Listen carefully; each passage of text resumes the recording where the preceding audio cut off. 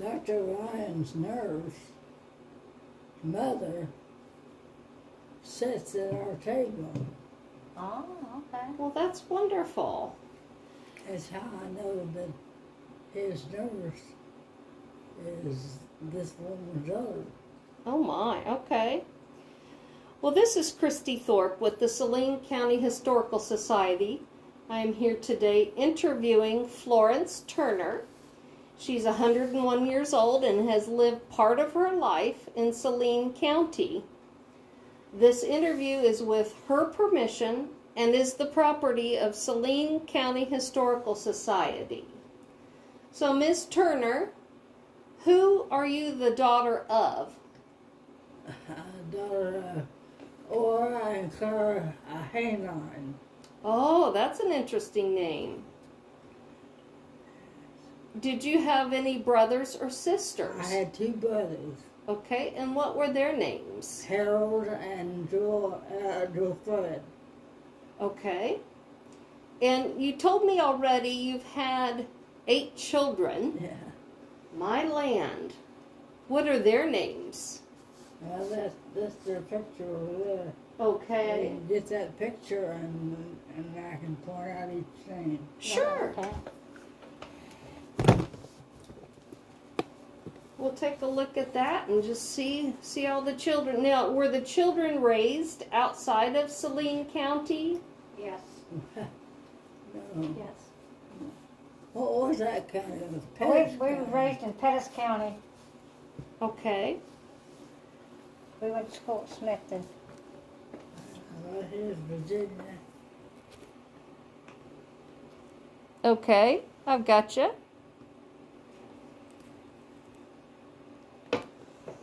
I'll point out them as they were born. Okay. This is the oldest one. Okay. That's Virginia. Mary was next. All right. That's her right there. All right. And the next one was a boy, was Michael. And Juanita was next, that's the girl. And Nova was she was next, Nova. And let's see, Cheryl. This is Cheryl. And then this is Morgan. Marvin? The next one. Okay. 10 years difference between the two. Wow. And this, Susanna. is Susanna. She's the She's baby. the youngest one. She's the youngest. And how old is she right now? I don't know exactly how old she is.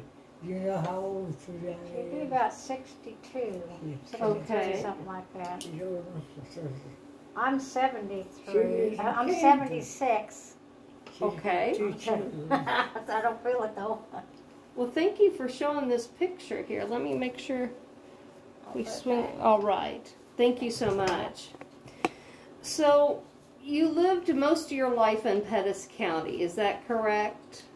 Well, I grew up in Nodaway County. That's by Maryville. We moved from Iowa. We lived in Iowa for a while. We Okay. moved in Iowa Got down married. to Then we moved. Sedalia in 1954. Okay.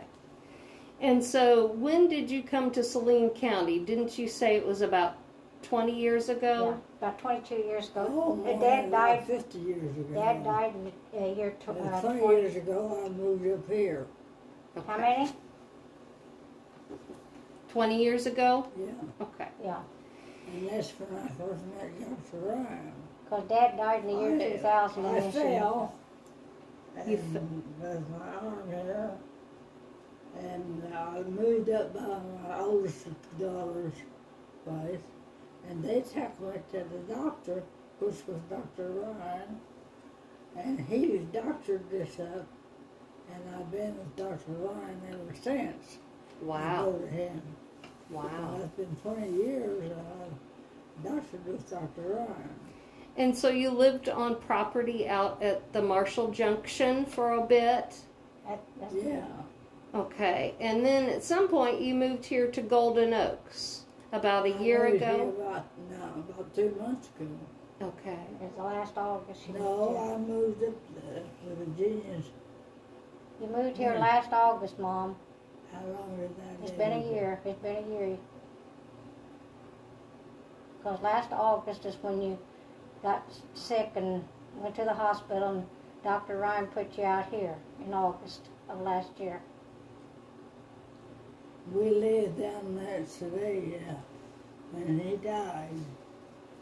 And I lived there a year, and then I moved up. I sold the farm. I happened to move up there by my daughters. Okay. Now tell me, so have you been a farmer all your life? Yeah, I've been pretty. And what type of farming did you do? Oh, we had cattle, and we had the grain. Okay. And so what? At one time, we lived in Iowa for 3 years, 600 acres. We had That's hogs farm. too. And that was hay, and we had cattle up there. And they sold that place where we was living, and then we moved down here to, we bought a place 12 miles northeast of Saline, and we lived there 8 years.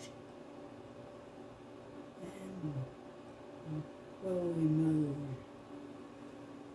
And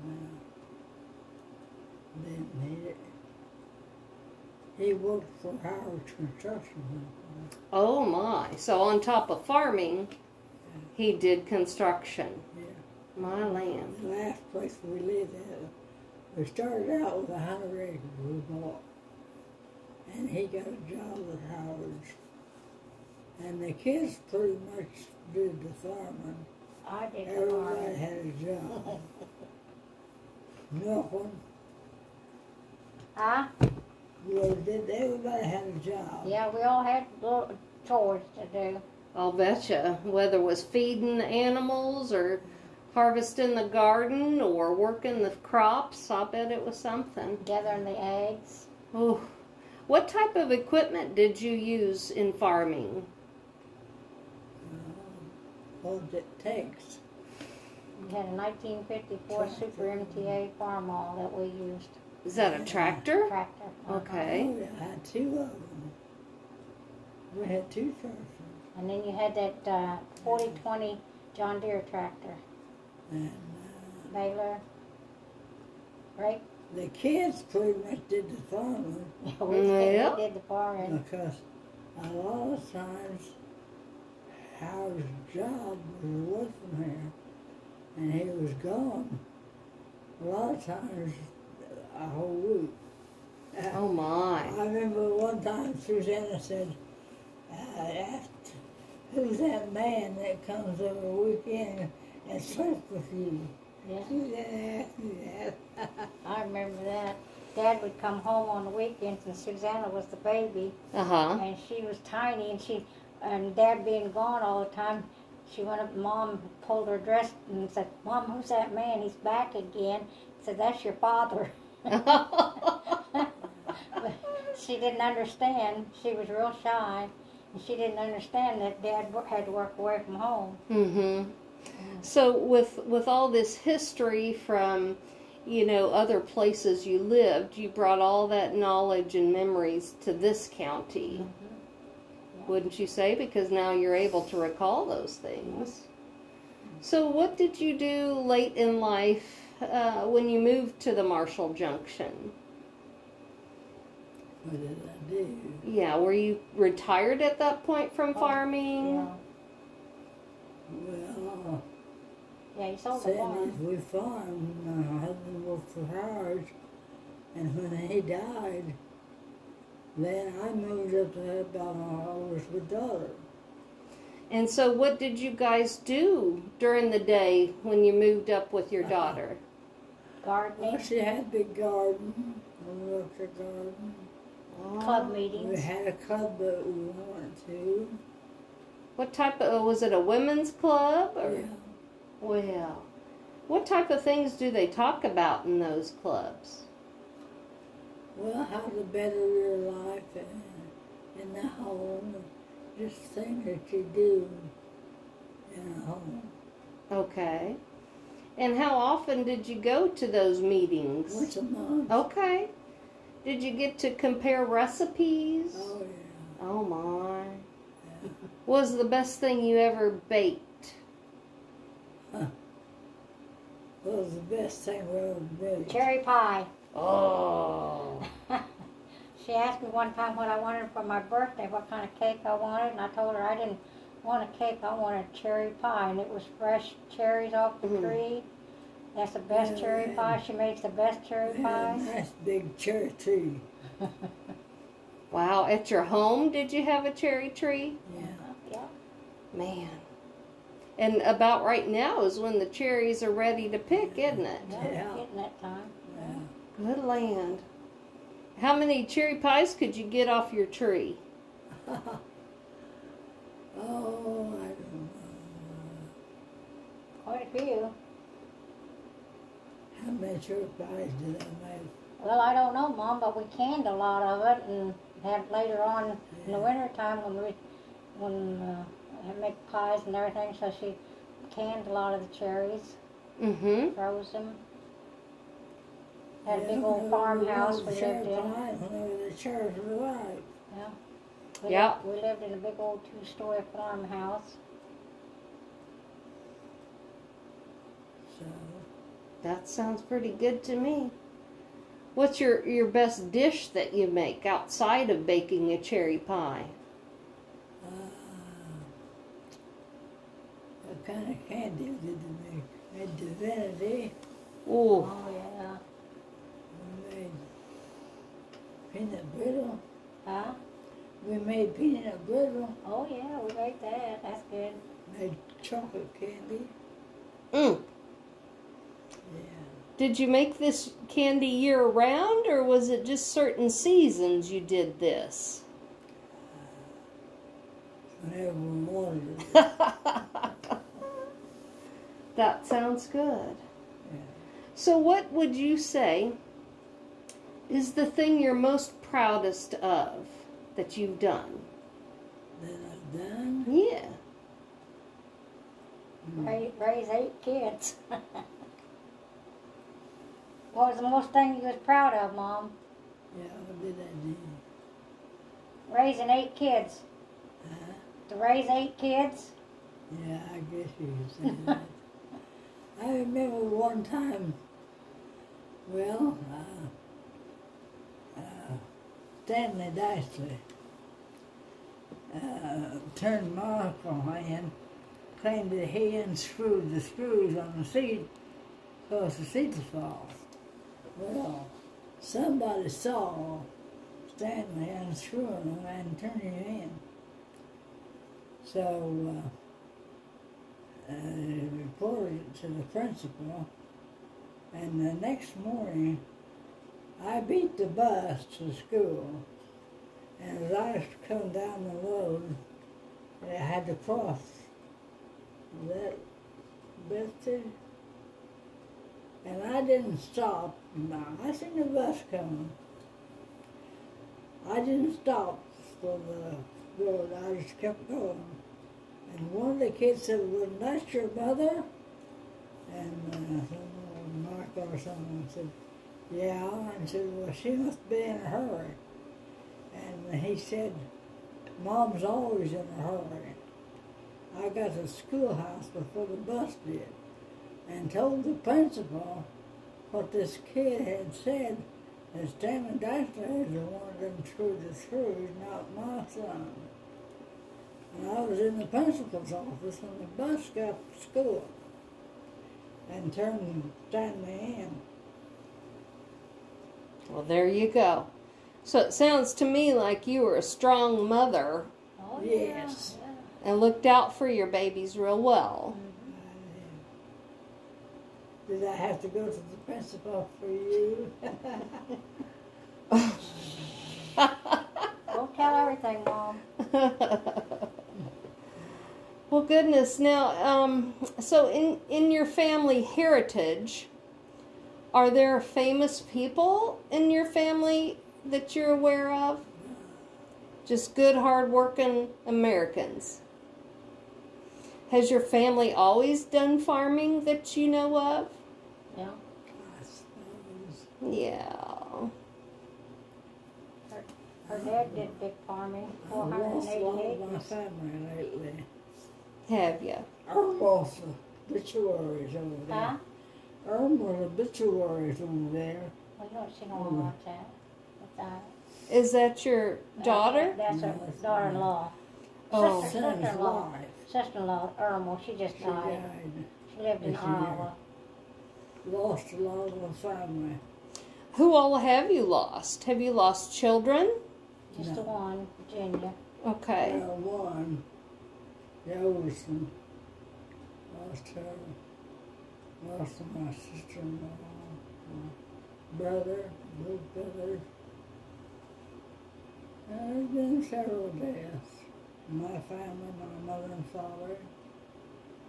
There's been several. Somehow you've managed to make it through all that, haven't you? Well, I guess. You just had to because you're still here, huh? Yeah, at my age.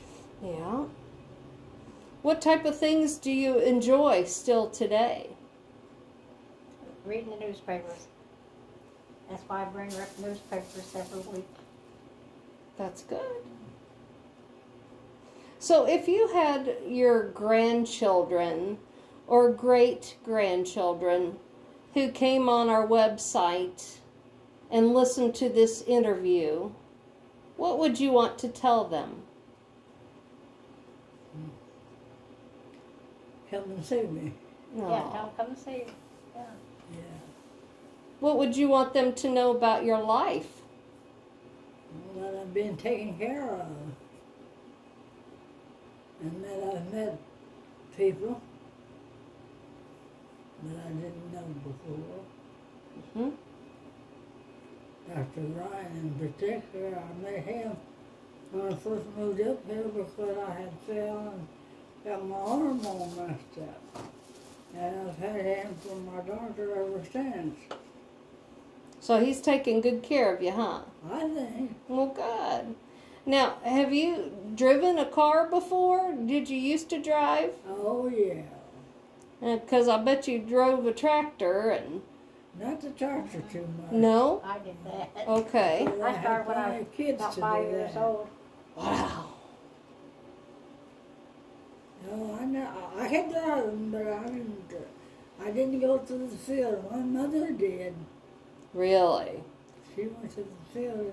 So she They had used her- horses, didn't they? Huh? Didn't Grandma and Grandpa use horses in the field? Oh, yeah. Yeah, I remember that days. They used horses instead of before they got tractors. So you've done a lot of hard labor type stuff, haven't you? Oh, yeah. Mm. But did you mind it? I mean, back in the day when I think about it, people worked hard because they had to make a living. I tell you, the kids of today, what they need to do, that shooting, the kids need to stay home instead of out running around. The mothers need to stay home and nurse their babies. Gotcha. They're out too much, I think. Out running, and Yeah. if they had a farm to tend or a garden to tend, they wouldn't be out running, huh? They wouldn't be in trouble. There you go. They'd be tired at the end of the day. My kids come home Hmm. from school and had school activities that they went to. They didn't go out to the park and do this, or what they're doing today, did they? Well, that's good. I mean, This girl walked home. Yes, I walked home from school activity one night. She came, the bus You never know when the bus is going to be in. Oh. And the people wouldn't telephone me and have me come to get her. She was got home from going to the ball game. And she walked 8 miles. 8 miles? Mm-hmm. My feet was, I had tennis shoes on, and my feet was so blistered and sore from walking. You should have just went into somebody's house and had them call. The bus, but that happened when I was, I got a up teenager. many nights at 11 and 12 o'clock and go to the schoolhouse to pick up the kids that they got home from the war game. So it sounds like not only did you run a household at home, but you also, your children were able to do activities related to school. Oh, yeah. Oh, yeah. Oh, yeah. So you just didn't take a break. No, I was on call. On call, I would agree. Well, at that time, Mom, we didn't have a phone. Huh? I don't think we had a phone at the time that I had to walk home, did we? Yes, I did. Did we? I They don't just know. wouldn't call. Huh? Whoever it was wouldn't call. Wouldn't call me. That's right. I walked up. They wouldn't let me back in the schoolhouse to call my mom, and I walked home. They got in trouble over I'd get that. up and I'd get up in the morning at 5 o'clock and go pick blackberries. Oh my. Now, how did you deal with the chigger bites and Well, mosquitoes? they're still in bed. Huh? The kids were still in bed. Right. And I'd leave to go to pick blackberries and get back about the same time they get up. Did you get mosquito bites and chiggers and... Not very bad. Really? That's wonderful.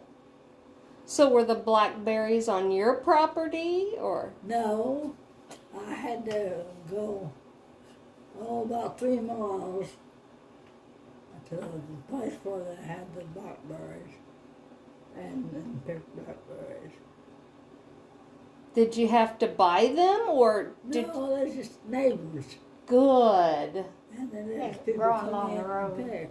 Okay. Wonderful. So you just kept going down the road and you'd find another bush and or go to your neighbors and collect them, huh? Yeah. Was there... There's other women there. Mrs. Eads was there. Mrs. Lee Lee. Mrs. Lee, she was there. And the different people that wanted blackberries would come in and pick.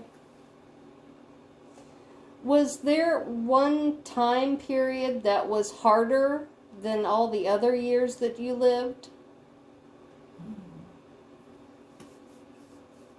Well, When Dad got hurt, when we lived in Maryville, and Dad got hurt on that tractor accident, and I got sick, and Grandma come down and got me and took me back home, and you was pregnant with Nova. That was the 5th child. And Dad was in the hospital, in St.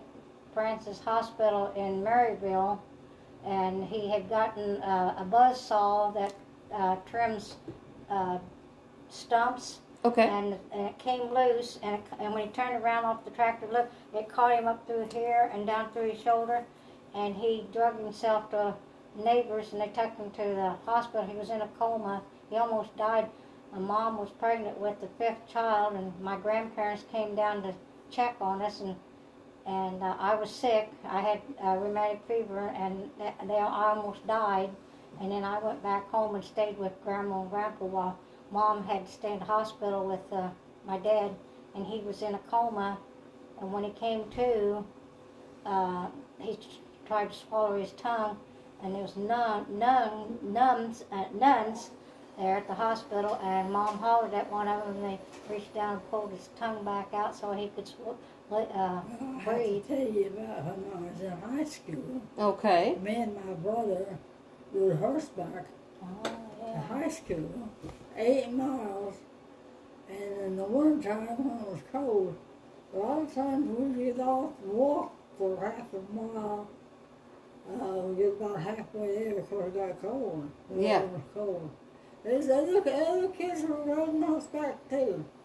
Whew. And but we were. I told Dr. Ryan about this, and he laughed and he thought that was funny. That we rode horseback to high school. Well, And but I changed after the second year in Skidmore to Maitland because Maitland went on the bus. oh, So I changed and went to Maitland High School and graduated from there. But my older brother stayed on with Skidmore because he graduated from Skidmore. okay, okay. Well, that sounds like a lot of the history you're speaking of is very, you had to work hard to do anything. You had to, did you ride the horse bareback to school?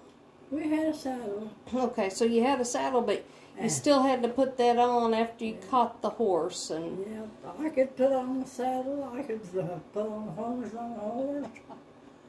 And I told Dr. Ryan about that. He thought that was funny that he even mentioned that she said she rode horseback 8 miles. oh, It wasn't anything to laugh about. no, I'll bet not, especially when it was chilly. Yeah. It was chilly. Yeah. Was there anything else you'd like to tell us about your life? You're 101. You've had 8 children. And I'm going to be 102 in a month. 102 in a month. Well, bless you. I want to live that long. Mm-hmm. I told Dr. Ryan, I don't know if you know it or not, but me and Dr. Ryan are very close. I am. I love him to death. He knows it. But it was just, my life was something different than his. I don't know where he went to school at or anything, but he thought it was funny. It might have been funny to him. To ride the horse to school, 8 How miles. did you feel about it? One night, I fooled around to school. Dr. Ryan thinks I was listening to some boy, but I wasn't. I don't remember what I was doing, but anyway, I was late. We kept our horses at a stockyard in Skidmore, Okay. and I went down to get the horses, and I waited around there, and my brother wasn't there. I thought maybe he'd wait for me. So I was late getting started about the home. It was starting to get dusk or dark when I left Skidmore. And by the time I got home, it was dark. But our place had a yard fence. And you had to open a gate to get in into the house was. And when you opened the gate, you could hear it. Oh, And my dad heard me open the gate, and he came out. They was eating supper when I got home. He came out and got my horse and took it down to the barn. My dad was very good to me. He spoiled me. Yeah, he did. If it hadn't have been for him, I don't know what we would have done. Because one time when we moved from Iowa down there, we didn't have another vehicle to drive, and Mom couldn't go any place, and Dad was working away from home. He'd gotten a job where he had to leave, and we didn't have no transportation. And Grandpa brought down a car, an old Studebaker, with the suicide doors on it. Oh. I'll never forget it. It was a kind of an aqua color, and it was an old Studebaker, about 1949 or whatever. I don't remember exact the year what, But we just loved that old car. Oh. But she brought that down for Mom to take us kids to the doctor and to town and get groceries while Dad was working away from home.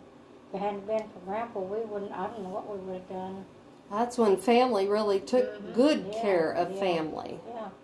But I remember that old Studebaker. I don't think I was about 4 or 5 years old, maybe older than that, but I can remember that old car.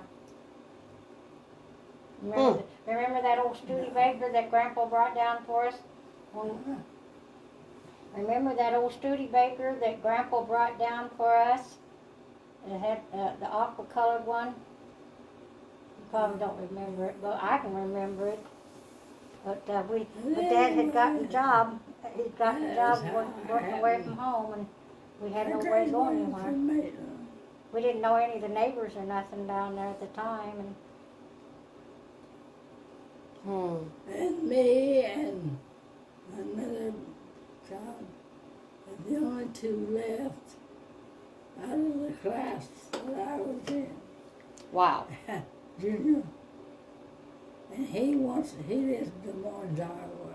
See, I got a letter from him. He was He one of our wants me classmates. to come up there and live with him. Is Junior the only one left in your class? Me and Junior was the only two left. You and Junior are the only one? And I think Dr. Ryan thinks I'm engaged to Junior. Oh. That was Grandma's ring. Oh. Well, that's nice. Well, how about we do this? How about I'll end these recordings and we can visit a little bit more. Does that sound good to shut this tape recorder off and we visit some more? Yeah, say Mom, yeah. You want to talk to her a little bit more? Okay. What do you want to do? Okay, well, I'll shut this off and, try to keep them a certain length, because if they go on forever, people might not listen as much or, whatever. But we'll conclude this interview with Florence Turner and her daughter, Mary Rossman. Mary Rossman. Thank you both.